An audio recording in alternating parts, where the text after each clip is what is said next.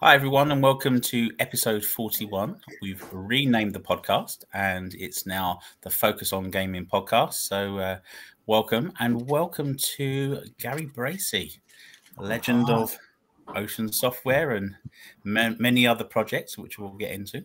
But welcome, Gary. Nice to have you on. Very much. Delighted to be here, Tom. Thanks for asking me. And welcome, Duncan, of course. Hello, I'm here as well, yes. Unfortunately, Martin's not with us today because he's stuck in traffic.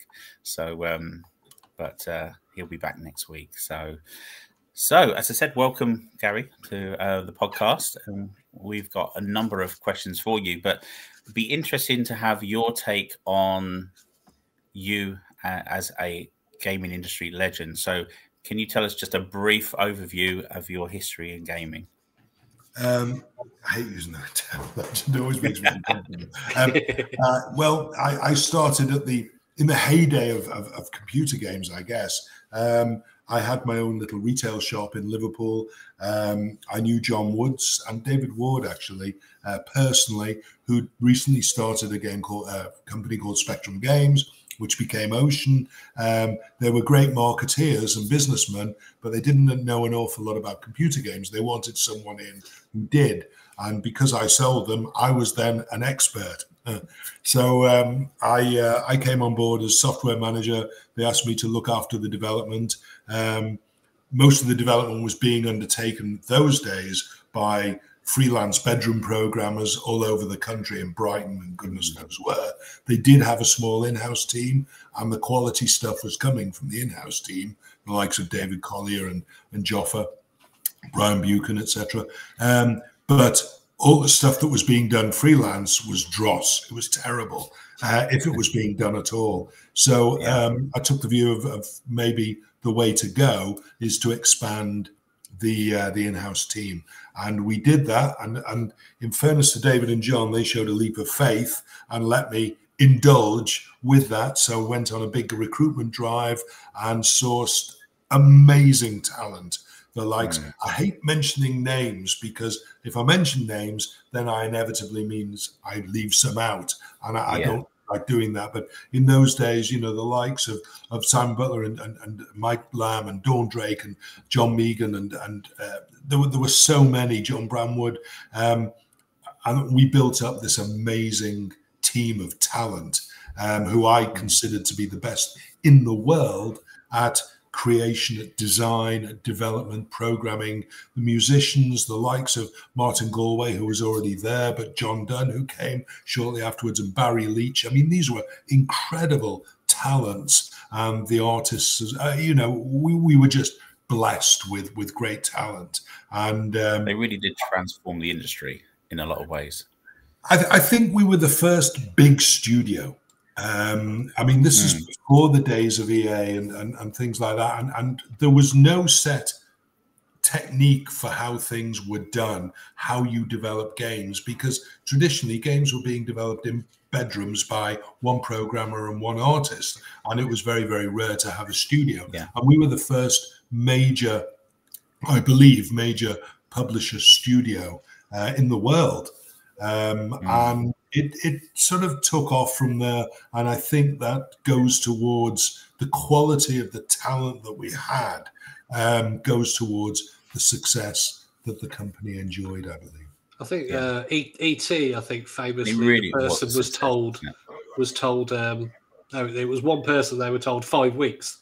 They had to get E.T. out for the Atari and whatnot. So we had a couple of similar situations, like not as extreme, but we had a couple of clunkers like that. I mean, you're not going to have a spotless record, but as long as you have a reasonable hit rate, then you keep the faith, I guess.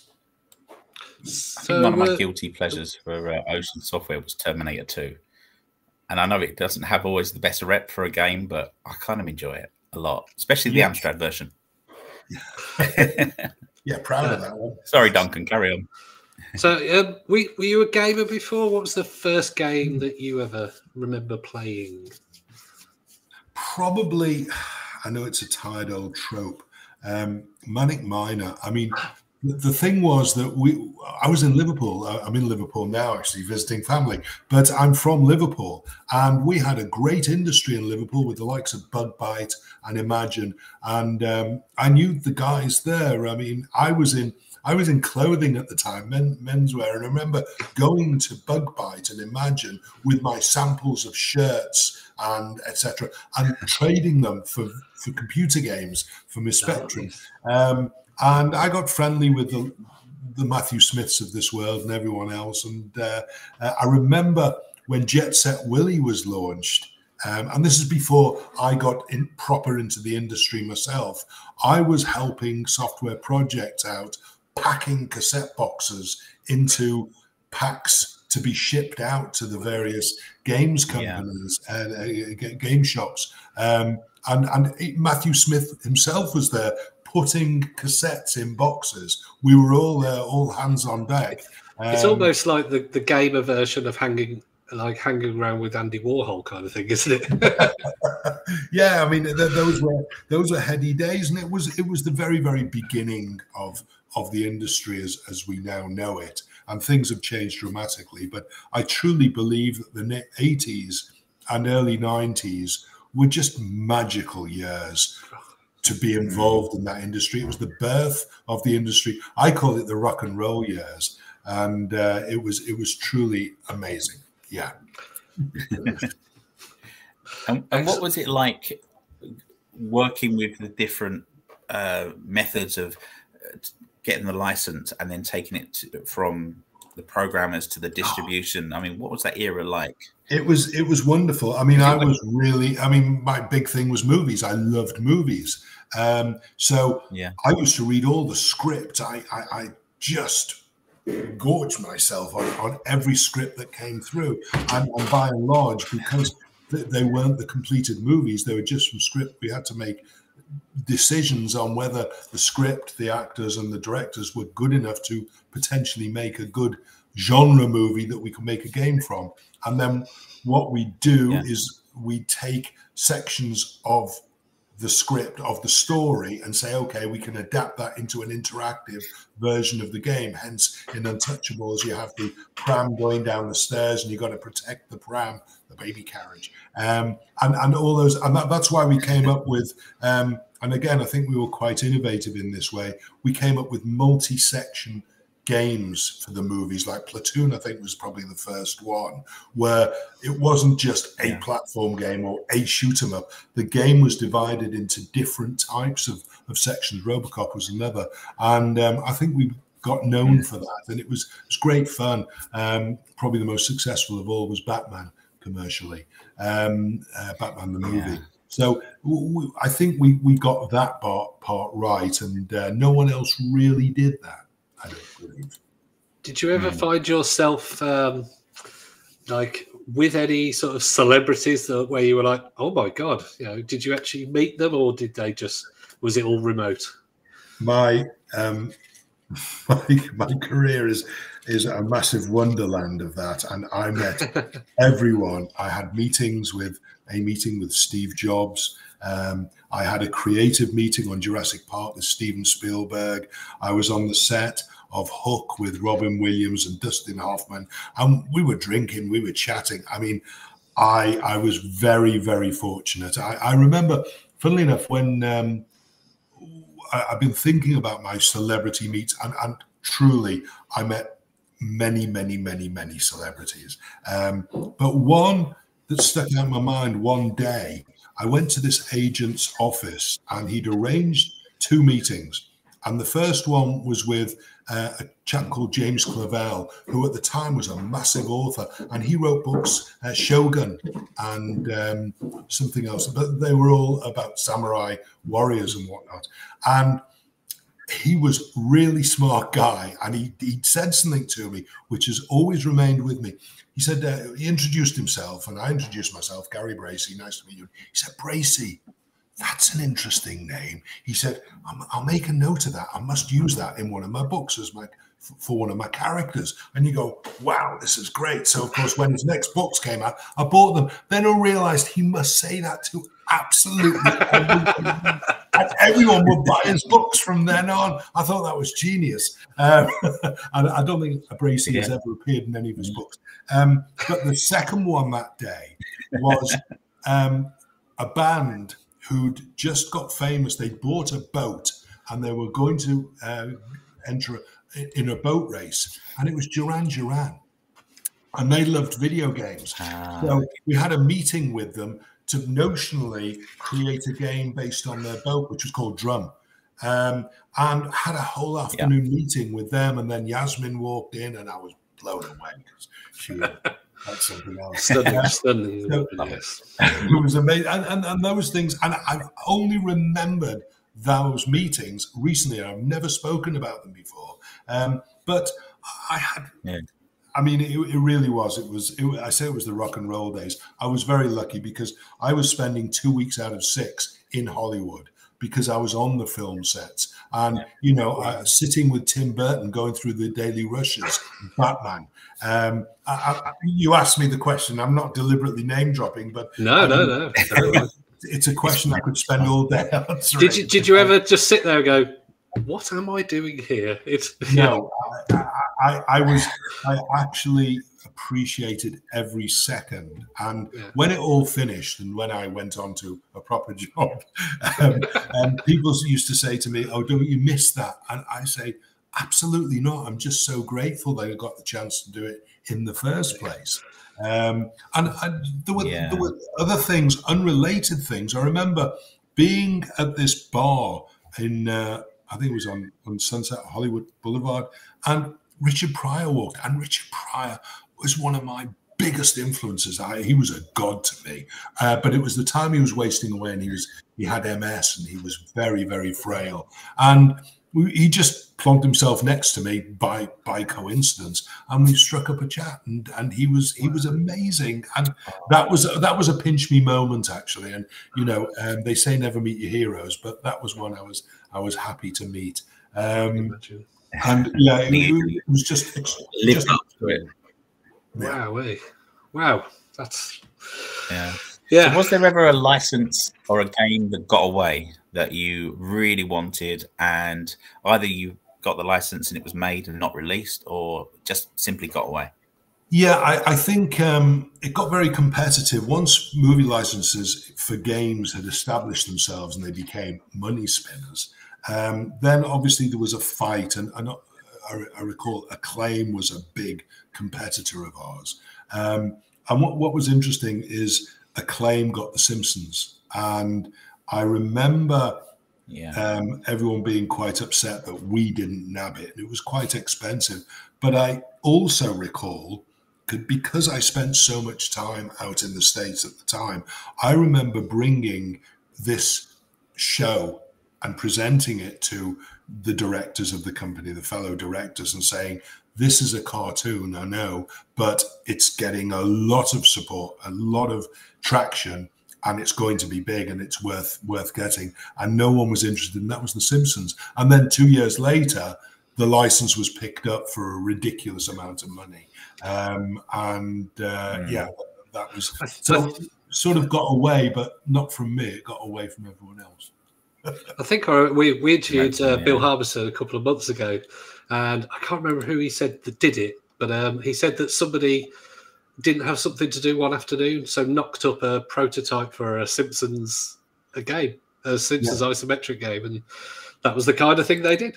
Yes, I'm bored. I'll write a game. No, exactly. we did. I mean, Bill was an exceptional talent, along with the others I was talking about, and they would come up because the artists were also the design. We didn't have back then.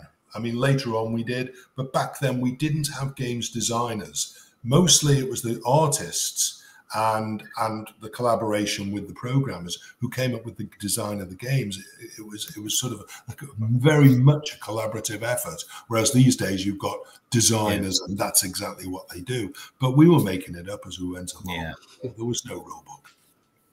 Excellent. I think there was personality in the games back then as well, whereas now it's they're almost quite generic. They lose that. It's funny you say that. Yeah, it's funny you say that because I bemoan the fact that there's very little innovation in terms of design. in terms of games concept, and you know, we got some new, fresh stuff when mobile phones came out, but that was by virtue of the interface being swipe touch, which had to replace, obviously, the joystick. So the game mechanics had to adapt to suit those interfaces, and that's fine.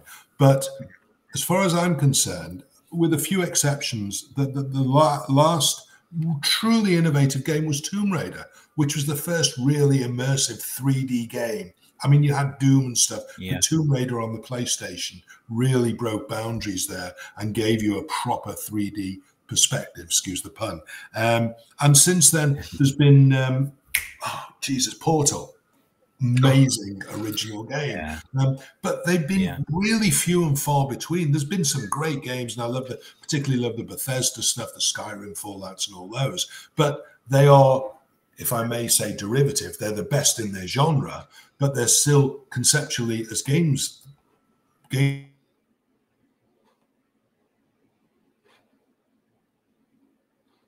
is very little true innovation, and that's something I find really sad.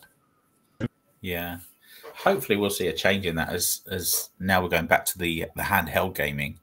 Hopefully we'll get a lot of more independents coming on board to reinvent. That would be good. So I hope so. Yeah, Duncan. Next question, Tom. Go on. Do it if you wish. Yes, you go. How did the Hit Squad releases come about?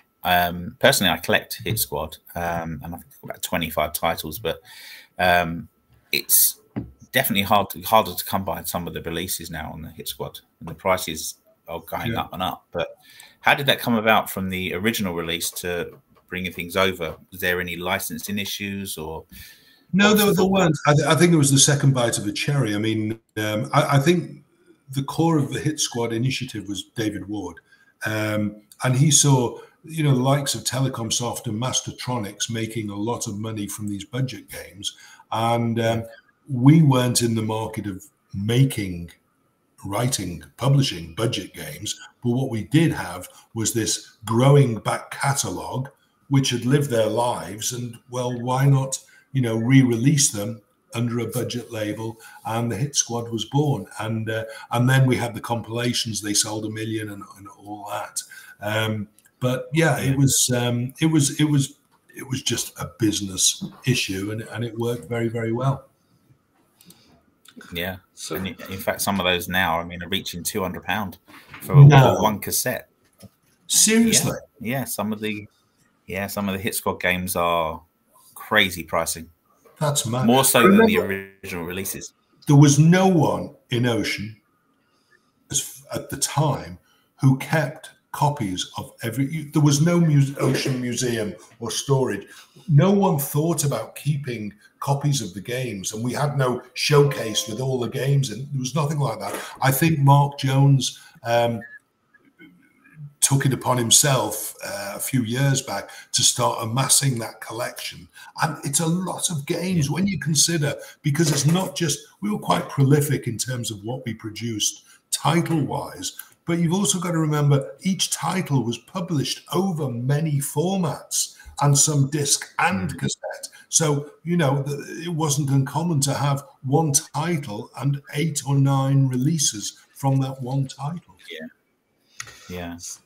So what do you consider the best or the greatest platform that you released on? Well, I mean, obviously I've been involved right up to recently. So I loved all the consoles and everything, but I think in terms of fun and challenge, I loved the 16-bit stuff, the Amiga days, because they allowed us to jump from a really pixelated Spectrum 8-bit display to something that was approaching what we thought at the time was a realistic look. And you know, I'm very, very proud of Batman the movie I mentioned before as one game that really, really did justice to the format. So it's difficult to say which format. I mean, obviously I have a love of the Spectrum because that's the one I first cut my teeth on. affection for Commodore 64, not so much for the format, but the likes of Sensible Software pretty much exclusively developed their games on the 64, which gave me an affinity to that format, which I didn't really have before. And then the 16 bits came along, and DID came along, and they did all those flight sims and everything else, and they were extraordinary. So I think it's all about the era. You know, I would look back in terms of the eras and what were the popular platforms. And then, of course, when the consoles came along, that was a game changer, excuse the pun. And we obviously got involved with the Nintendo, and consoles seemed to be the future and the way it was going, although PC obviously never really disappeared.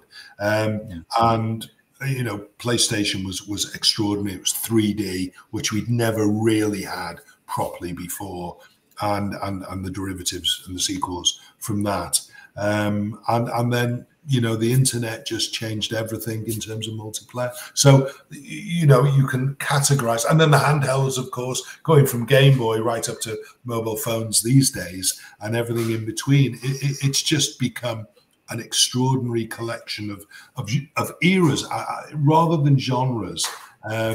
It's what was right in the era, and it's difficult.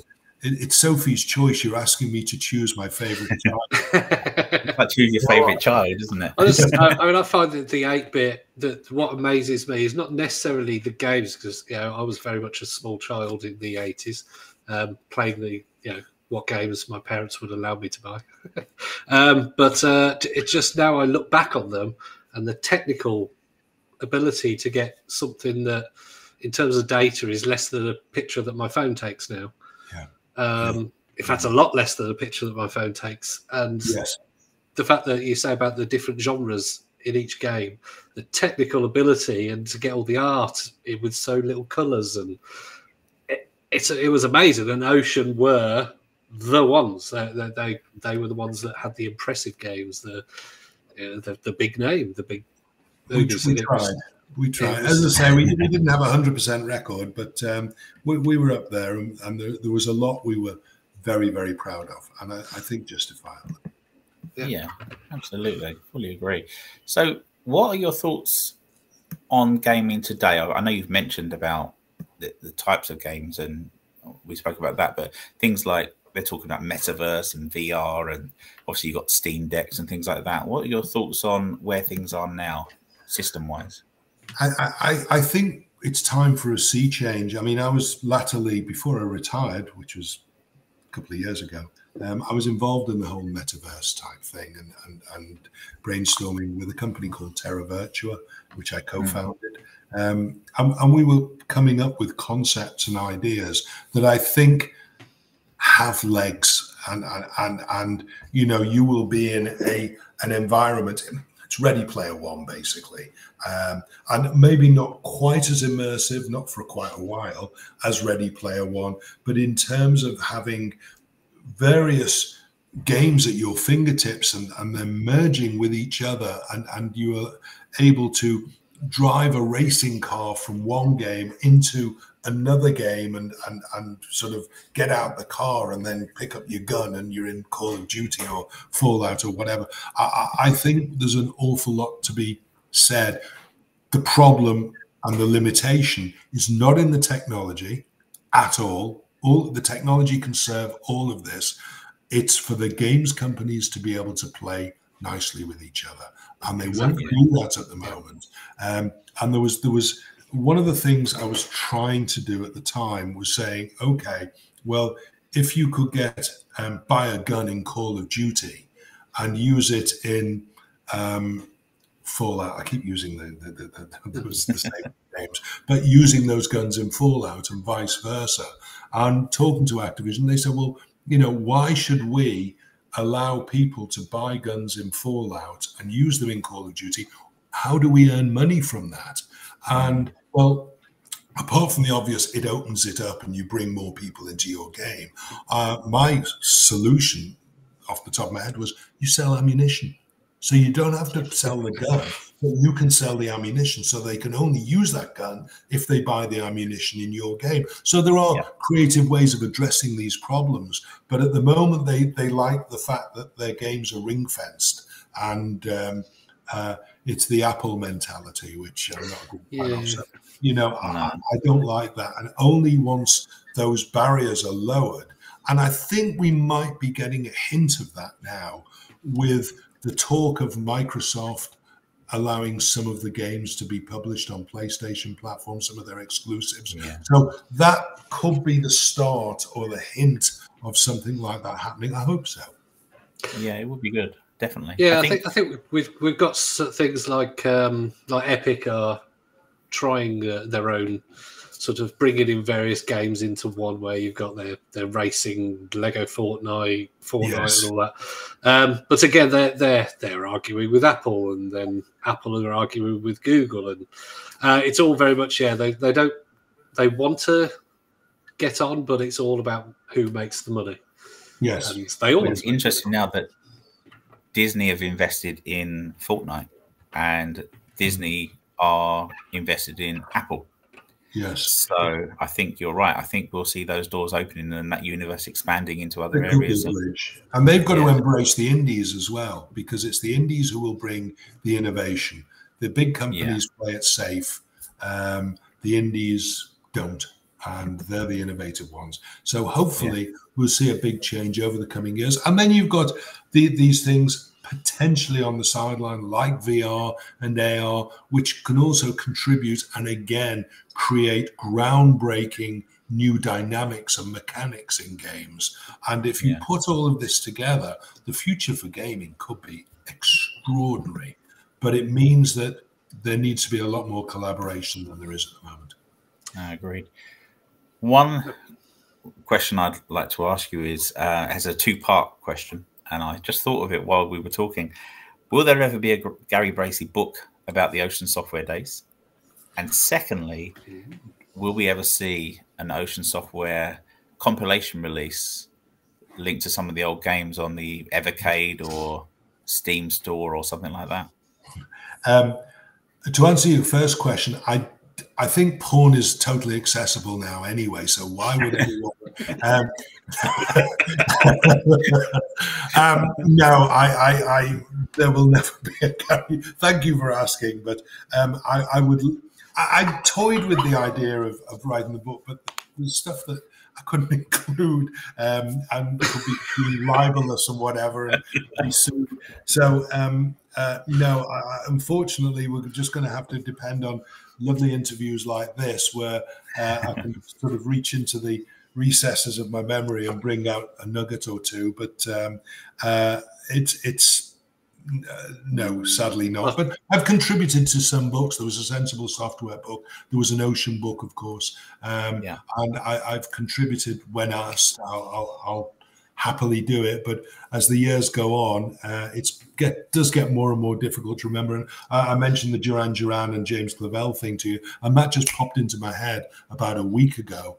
And I don't recall ever talking about that to anyone before. And I've still got a book. The Drum was the name of the boat, the Duran Duran boat, and I've still got a book that they signed for me, and it was quite amazing. So no, there won't be. The second question, I think that's going to be very difficult. I did endeavour at a certain time to see if I could get back the Ocean back catalogue, with that very thing in mind of adapting a lot of the games and perhaps releasing them on mobile or whatever.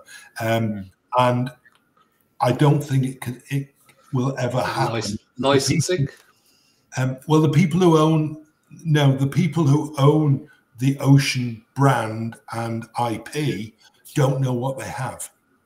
And so it's difficult, I think, logistically, and it's probably not worth their while. When I got into a conversation with a lawyer, and I think it was the time Atari had the Ocean IP, basically it wasn't worth their while to investigate what they had, whether they had to, because of course they'd have to, if we're talking about the movie licenses, they'd have to renew the licenses as well, which would be a cost, and it just wasn't viable for them to do it. So, and there's so much there that could be much, but not a huge amount of original stuff. I mean, you had the likes of the Sensible, the DID, the John Rippman stuff. Again, I don't want to miss anyone out, but we had a lot of original games that I was proud of, but I don't know that. I'll tell you what was a great one that I always thought would be wonderfully on console was the Ant game. I've forgotten what it was called. Pushover. I was playing that on. It's on Steam. Is it really? It is on Steam, and I played that about a month ago. It's a great game. Sponsored by Quavers. That's right. Yes, we did a deal. There was a chap called Daniel Bobroff, and we were bringing adverts into games. It was that was groundbreaking in itself. So we brought brands and IP into games, and they sponsored them. And basically, Quavers would pretty much cover the cost of development, and everything else was buns. It was it's a fantastic puzzle game. It is very clever. I could still find there were still level codes available on the internet. So it was brilliant. I loved it. And it had full motion cartoon kind of. Yes. Well, Simon Butler designed the ant on that, and GI Ant Giant, and it was really good. It was clever. It was a really good game. Right. I think last question, Tom. Yeah. So I'm going to change the way we were asking this question. How would you like your era in gaming, your impact on the industry to be remembered by future generations?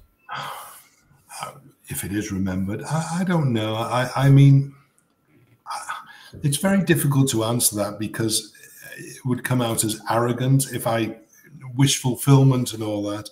Feel free. I think we'd like to be known, and I say we, everyone who was involved with Ocean in those days, as, if I could be so bold as to say, pioneering. I'd like to think we did set the bar in certain ways for the way games are produced, the way games are acquired, the way IP is acquired and designed. And a lot of what we did, we set a template for which is still being used today. I mean, you know, back then you'd have 2 or 3 people writing a game. Now it's 2,000 or 3,000, so a slight difference. But I don't know. I think the greatest thrill for me is that people still look back fondly on those games. They see it as an intrinsic part of their childhood. And knowing that I was a small part of that is enough. It really is. And people look back with affection and nostalgia, and to have contributed some of that is enough, really. Yeah, that's what I think. My kids literally about a month ago completed RoboCop. Oh, really? And, yeah, I've got a 14-year-old and a 12-year-old, and they sat there together doing the levels and completed it. I never completed it when I was a kid. Well, that's amazing, because going back to those games, they are so much more difficult than you remember. They are not easy. And I mean, going back from Manic Miner right through, very, very difficult to complete a lot of those games. So if your kids completed RoboCop, good on them. I saw that first screen on Manic Miner thousands of times. So, yeah, you always got to get it pixel perfect, the jump. No, it was wonderful. And unfortunately, I have to go, but I'll leave you one thing. There is another celebrity I met, and this is a lovely segue for you, which was Mr. Sugar. And we had a meeting, and if you've got kids listening, you may want to switch this off or mute it. But we had a meeting in which he was introducing, he was doing a cartridge version, because the Nintendo was sneaking up there and cartridge was becoming the thing of the future. And he'd created this cartridge version of the CPC and wanted us to support it. So we went over there and he presented it. And he was just like he is with the Apprentice. You can fucking do this. You can. And it was, and we were all there in suits and trying to be very proper. And he's, you do this, you do that, and you make your fucking games on these. You can cut this bit out if you need. But that was our. That's right. We can tick the explicit box. Completely. But that was back then, and everyone was quite prim and proper in those days. And here we had, a leader of industry, just giving it to us straight.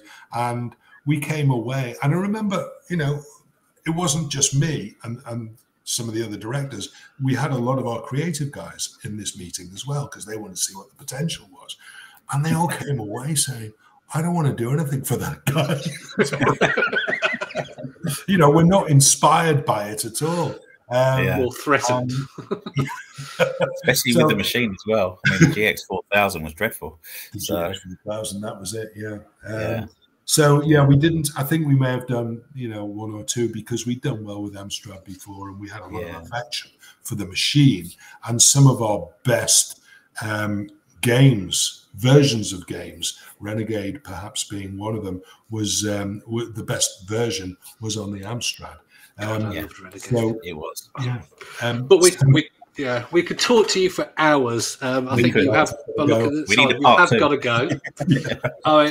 It has been. I can speak personally. I think Tom will say the same thing. It has been an absolute privilege and interesting beyond belief to talk to you. Thank you ever so much. Well, thanks for part of my childhood, and you were the one interview that I said I wanted on here. So thank you for joining us. Thank you so much for it. I always find it flattering, and I really am humbled that you asked me. So it's been an absolute pleasure. Thank you for allowing me to unburden some of my dim and distant memories. And best of luck with the podcast and the rebranding. Yes, that's it. Thank you very much. Thanks so much.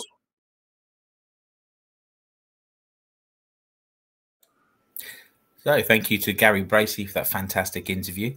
And Gary touched upon the Amstrad, which is the 40th anniversary of the Amstrad 464, the CPC 464, which was released in 1983. Believe it or not, a long time ago. When it was released, it came with the Amstrad. Just correct you. It is 1984, is it? Because it's 2024. Yes. Yes, that's true. But it came with some Amsoft software, so it had pre-populated software within the box. And you had a choice between the green screen monitor or the color monitor, and you had the colorful keyboard with the cassette deck that was part of the structure of the machine. A lot of the games with green screen, particularly Simpsons, as Gary mentioned, you couldn't see the homework sheets that were flying around in the street on the first level. So if you had a green screen monitor, you weren't completing the game or getting past the first level. So oh dear, I know. Oh dear. But we moved on to I'm guessing if you wanted to game, you pretty much had to buy the colour one anyway. Really, I remember trying to game on an old PC when 5.25-inch discs and on a green screen once, and it was not a nice experience. Well, it was the cut price model of the CPC. That's why. So if you didn't have a lot of money, that you got the green screen. So, but there was the modulator, which allowed you to connect it to a TV as well. So you could buy this add-on. And there were like the printers and various other things, and the floppy disk, or not floppy disk, it was the old magnet style disk system that we could plug into the back, which was easy to erase. You just had to leave it near something electronic for too long, and it was over. So, but obviously, Alan good quality Amstrad products as usual. Yeah. But that was a general thing with the technology of the day, wasn't it? If you had magnets near anything or any kind of electrical signals going near anything else, it would. That was it. It was gone, wasn't it? Yeah. Well, Amstrad would release their Christmas special, their Christmas product for the year, and everyone would wait to see what this cut price new thing would be. So it went from hi-fis to the Amstrad emailer and all things like that, and the Amstrad CPC was meant to be the Christmas special, but obviously with that they didn't think about you need software and that's how Amsoft came about with like Rolling on the Ropes and Oh Mummy and Harrier Attack and things like that from Jarrell Software. And there was so many games, and some of the games were absolutely fantastic, but then some were absolutely dreadful, like Animal, Vegetable, Mineral. Don't ask. So, yeah. What did you just go? Tree. Animal. Yeah, basically. Yeah. Oh yeah. God. It was a word association game, I guess you'd call it. But yeah, I mean, that's a fantastic. Yeah. So. I've got to say, I think we chatted a little bit before. I don't know much about the Amstrad, and I'll tell you how I saw and probably still see Amstrad a bit. I see the Spectrum as the people who couldn't quite afford the Commodore 64, and the people who had the Commodore 64 if wouldn't have wanted an Amstrad. Yeah, and I just think it was the middle of the road. It was the poor cousin at the time. It was the poor cousin of the C64, and it was the expensive version of the Spectrum. And so that's why it was third place, wasn't it, really? It was, apart from in Spain and France, where it was the leader of the pack. But in fact, I think it was France, or was it Spain, that had a slightly different model because there was some legality around the type of memory that was allowed in the machine. And without going into too much detail, they managed to get away with adding this extra bit of memory in and releasing it out there. But yeah, to give you an idea, the introductory price of the green screen monitor and system was $199. So this is back in. Okay, so it wasn't. I think the Spectrum was in the hundreds something, wasn't it? Yeah, and then the color screen was $299. So, and it sold 2 million. See now. Yeah. I mean, it wasn't a terrible machine, and it had some positives. I'm not saying it was a dreadful machine. I just remember it back in the 80s. You had all the kids who were C64 owners were like, yeah, we've got money kind of thing. And then you had all the Spectrum ones going, yeah, but everybody makes games for us. We've got more games. And then you had the CPC owners that were like, I've got a computer. Can I have some more? Yeah, they were sort of trying to hang around with all of us going, yeah, I've got a computer. Yeah, it was. It's funny because the CPC was designed to be very similar to the BBC Micro, where it was you had all the manuals. In fact, it had some of the most detailed manuals, particularly when it went up to the 6128. So you could learn to program, and a lot of parents would. Not only was it cost effective, but they would buy it because it had all this stuff where their kids could learn to program and make their own games. Of course, most kids weren't doing their homework and making their own games. They were playing games that their parents bought, such as RoboCop and Platoon and all sorts of that. Just looking through the photos, because I only remembered the one with the colours buttons, which was the 464, yes? Yeah. And then they made the 6128, is it? Yep, 6128. Yeah. And it's grey. Yep. So it's like, yay, we got one, and it looks really colourful and nice and everything. I'm presuming that they were going for a more professional look or something like that. But it's like, could I get this weaker one or this more powerful one? The more powerful one looks boring. I think it was a case of they need to target a more professional audience, but also so much money was put into expanding the technical side of it that it was cheaper to produce the grayscale packaging. So let's face it, I think we all know Alan Sugar. Alan Sugar, for those that are in other countries, who owns Amstrad, presents the British version of The Apprentice, which obviously we know the person who presented the American version of that. We don't want to talk about him. So he's very much all about the profit and whatnot. So yeah, I can totally see that. And I think looking at their later models, their home PCs and everything, they definitely decided that the home gaming market was not for them. I think they tried with their console. They had a console version, didn't they? It did, yeah, the GX 4000. which was essentially how did that go? Well, they said it was comparable to some of the later consoles moving into the 16-bit era, but essentially it was an 8-bit gaming machine. So it was had more colors, if I remember right. The color palette was better and the sound chip was good, but it wasn't a great machine. So yeah, but they did then partner with Sega and release a PC that had a slot for Mega Drive games. Which was, okay, pretty good. So yeah, it has a legacy, and I think well, Alan Sugar's recently bought back the Amstrad name, which he's gifting to his son. It's now Amstrad Digital, if I remember rightly. So there is the potential we may see. I just looked up. It was the Amstrad Mega PC. That's the one. Yeah, it was released in 1993 under license from Sega. Yeah, it was so similar. Maybe we'll see an Amstrad Mini at some stage. I think there's a market for it.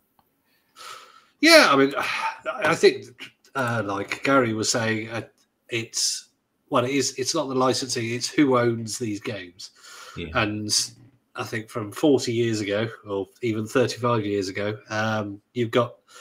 nowadays you've got lawyers own games, you've got finance companies own games, and they own them because they've bought out the name of they bought a company's assets and then sold them all off and just gone, oh, this is a game from 1986. Nobody wants that.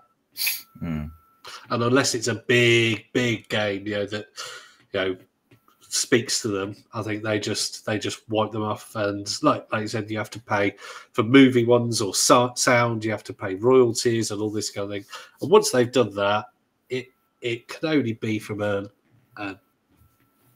act of love for the game rather than for profit. And unfortunately, a lot of the people that own these things are just out for the profit, and it's not worth the effort.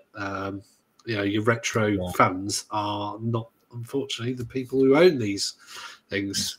That's true. Well, we've got Harrier Attack, which was one of the original Amsoft games, was re-released on Android probably 2-3 years ago. I could be wrong on the date, but okay. And it's been upgraded. It's Durrell Software, I believe, did the release, but it's fantastic, and it's not one of these side-scrolling things where you have to dodge missiles and there's tanks shooting at you, and then you have to drop bombs and whatnot. Yeah. It's really hard. The original was really hard.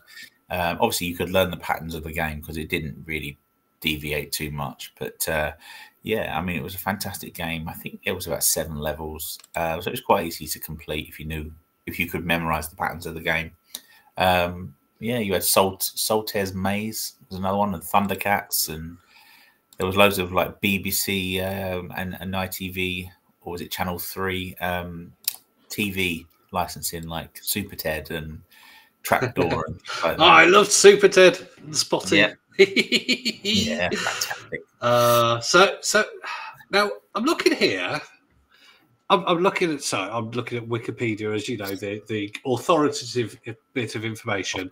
It's got Amstrad, under Amstrad, Sinclair ZX Spectrum 2 +2 and +3, so the tape and the disc version. So essentially, Amstrad bought out Spectrum. They bought out they bought out the brand, and they replicated the Amstrad CPC 464. It expanded some of the inners and released this mid-range the +2 with the. So the +2, for those that don't know, was the tape deck one, that built-in tape deck. Which the 464 did have a tape deck built in from day one, didn't it? It did. And then the +3 was a disc. I don't think were they 5 1/4 inch discs, but they were. That's the one. When they magnetic discs or something. I can't remember. It was a 3-inch. They were 3-inch discs, but they were similar to the 5 1/4 inch discs. They were literally floppy. If you bent them, they bent. they were not like your 3 1/4 inch ones that you could bang on the desk kind of thing, and that you used in the Commodore Amiga and Atari ST and PCs. But it had better specs than CPC, but I mean, it was a brand worth buying, and somehow these arch enemies came to some agreement, and yeah. Well, if they owned it, you would have did whatever they. I presume that Clive Sinclair was probably not part of that sale, because I think he was moving on at the time. He went on to what was the bike thing? The C5, wasn't it? The C5, Sinclair C5. Yeah. Maybe he was off to create that success. Yeah. I think it was. Rest his soul. Yeah. He was an amazing innovator, but not the best businessman, I don't think. No. Well, Amstrad buried Spectrum quite quickly after that initial release. I think there was a couple more machines, and then they buried the brand quite quickly. So game-wise, it was still supported, to my knowledge. So, but there were limitations on the Spectrum, particularly the first two. The massive limitations. The Amstrad had more color. The colors were more available. But technically, 64 kilobytes of RAM. The 464, and then obviously the 6128 had 128 kilobytes of RAM, which obviously there was the Spectrum 128K, which I think because things were developed for the 48K mostly, I don't think things really took advantage of that. No. But obviously, they had 64 kilobytes. It is just weird to speak about it though, because even 64 kilobytes. I mean, you're talking nowadays a document. That's a document size extra. Yeah, yeah. And yet this was the difference between having more colours or more sprites on the screen, or a different mode or something. And yeah, it's just amazing. The technology behind the 8-bit era was absolutely amazing. Yeah. It was, and it still has legacy today. I mean, you only have to look at some of the prices on eBay and what these things are going for, and I don't think there's anyone, to my knowledge, that has a complete Amstrad or Spectrum collection. I think it's one of those things that people collect for, but there's no end to that collection because there were so many different games and independent veteran developers, and yeah, it was just endless. So you could never truly get a full. No, I think official games. I think there are a lot available, but then again, they're on tapes, so they're always they've got to be backed up. I think nowadays, because tapes, even if they've been stored very well and in a dry atmosphere, there's chances they could have disintegrated, kind of thing. But yeah, like you said, they'll never. There was hundreds and hundreds of games. You go to a game shop, and there would be all sorts of walls of games from this country, from other countries, that were ones you'd heard of, and then you had value games where they'd be. I think they used to be 99p. Because games were generally about between £5 and £8 kind of thing. I think I remember games being. I remember my mum paying £9.99 for RoboCop, and maybe that much. But then but then value games you could get. There was various ranges. Yeah, there would be 99p. Absolutely. Or you'd like the Hit Squad. You'd pay £5, and you'd get 20 games on the tape. But then you'd have to find the game on the tape. That was the problem. I mean, you had the Hit Squad game where you had the one game and you could pay $1.99 for the singular game, or like you say, like 10 games in one pack for the ultimate. The LA collection, CPC collection promotion software that had 15 games, from Top Gun to Batman to Kung Fu fighting and match point tennis and Rambo. So, and they were fantastic, but you'd have multiple cassettes in there that you'd have to figure out where the game was. I had one of the best compilations I ever had was Spectrum. It wasn't Amstrad. Was actually it was the Live Aid, Band-Aid, whatever they called it. And they released a game compilation. Now, I can't remember the games. I remember there being Live Aid game compilation. Sorry, I'm just going to look this up quickly. and let's see, I can't find it. Live Aid, because it had a do they at the beginning of the tape there was do they know it's Christmas, and then there was about 10 games on it. I think it was on one tape, so you just had to turn it over to find.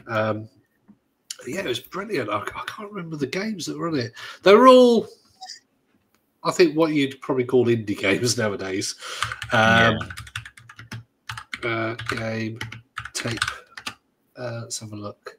The TT Spectrum. No, I just can't find it. I can't find it. There was definitely a one. I'll have to look that up. But yeah, there was RC Pro Am. I think was on it. Oh, maybe. Good game. Yeah. I think maybe that or something very similar. Probably a knockoff. But yeah, the compilations were funny, and kids now will never know the frustration of starting a game, trying to find a game. No, I don't want to play that one because you didn't know which game it was. No, when you started playing it, you'd be like, loaded. "Hang on, I think this is it," because you'd have to fast forward, but you wouldn't know if you'd fast forwarded too far. So you just find the end and where there was a gap, start playing, and it would load up the game, and you'd be like, "Oh, it's the wrong game," and then you'd have to go right. It's 2 more games on, so you'd have to fast forward again, load up another game, and these games would take 4 or 5 minutes to load up. They sometimes, would. Yeah. Then the tape would be dusty, and you get an error or something like that, and you start all over again. Interestingly, I just found the variation of the Spanish variation I mentioned earlier. It was called the CPC 472. It was essentially a 464.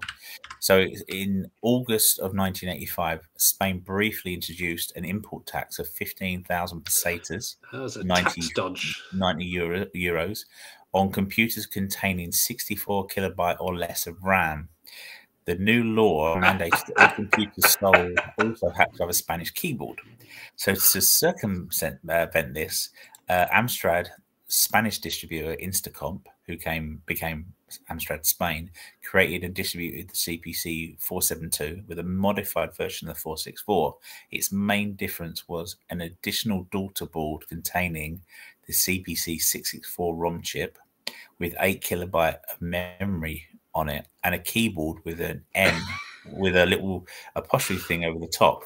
It was the sole purpose of the memory chip was nothing. It was not electrically connected in the machine at all. But it had 72 kilobytes. Yeah, but it increased the memory on paper to 72 kilobytes to circumvent the import tax. Yeah, so that is pretty ingenious, really, isn't it? It's just like, we just stuck it in there. Yeah, but how did you connect it? No, we didn't. We just stuck it in there, literally stuck it. And from what I understand, these were leftover chips from something else. At the end of the day, if you're selling something for £200 or the equivalent in, what was it, pesetas back then, it would have been. Then if you're having to pay an extra £30 in tax because it's 15%, then pick something up that costs you 20 pence or 50p. Stick that in, and you don't have to pay the extra £30. Yeah, why not? I think it's. I'm just seeing what the value ratio now is for inflation on the price of the Amstrad. So the Amstrad value now, so it costs £299 for the colour version. That is the equivalent of £974.55 in today's money. Wow. That's essentially a 4K TV with a keyboard. I've just found you can buy an Amstrad version of RoboCop Ocean software from Spain for the equivalent of £15.50. The tape. Oh, well, I've still got my original one that I had when I was 6 years old. Oh, I don't, and it still works. I don't know if we actually. I wonder if my dad does actually have my Spectrum. I'd have nothing to connect it to, I think, because nowadays TVs, and I only have a cheap TV. But yeah, I wonder if he does. I very much doubt he'd have any of the software. I don't think. Well, if you still got it, let me know, because I have a TV in the loft that you could test it out on. Yeah. Oh, I'm sure. So. Would it be looked after? It would have been moved. But yeah, I'll have to ask him and find out if he does still have it. We probably, I can imagine, sold it or something when or binned it when it became obsolete. Well, not obsolete, but outdated. And we got a computer. We had a PC from I think early 90s in our house. The good old days of Windows 98. Well, I think it would have been 95. So so it would have been mid-90s, because I remember we had. Did we have a 3.1? We might have had a 3.1 PC, but I think the first one I remember was 95, which obviously would have been around 95. And then we had. So but that doesn't matter. That's for another day, right? Right. So we haven't done our usual stuff because we had the brilliant. Won't call him a legend because he doesn't like it, but the legend, Gary Bracey, and so 40 years since Amstrad. It makes me feel very old. Does it make you feel old? It does. It does. I turn 45 next month, so it very does. I'm afraid to tell you, I turned 46. So I'm afraid we'll only be the same age for a couple of weeks, because I'm the end of the month. I'll be 46. Commiserations. Yes. Well, I'll be in London on my birthday, but doing something that was originally meant for my wife and kids. Yeah. But it should be fun. Maybe we need a birthday retro shopping trip. A retro shopping trip. I won't be able to buy anything.